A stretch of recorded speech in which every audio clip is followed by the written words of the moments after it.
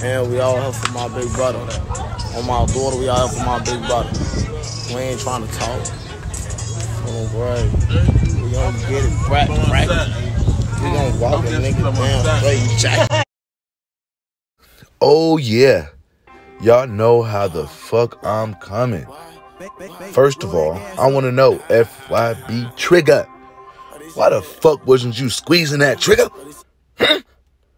Why wasn't your ass going out like John Wick, nigga? Busting that motherfucker, just killing all your ops. Now, y'all motherfuckers want to be so in tune into this gangster lifestyle and rap at the same time.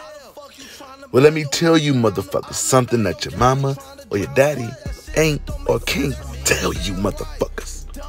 Y'all some stupid coons. Where the fuck was your gun at then, nigga? Why couldn't you just record and stay out the streets? You flexing guns and shit. Cartier watches. Why you have to choose a different route? No. See, you want to smoke on a pack. That's what you want to do. Yeah. You want to be that gang member. You want to be that guy. Well, now, your ass is particles, dust. Your ass is the pack.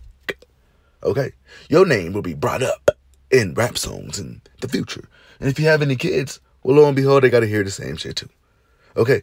I don't feel bad for you niggas. Well, y'all keep doing this shit to each other.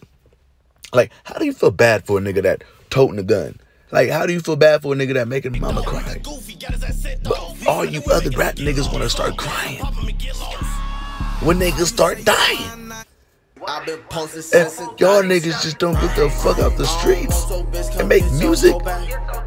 Not fucking diss songs, but make fucking hits. That's enough said, man. It's your boy GLO610. I'm out. Yes, sir. Make sure you like, comment, subscribe, and let me know if I'm over talking. I'm out.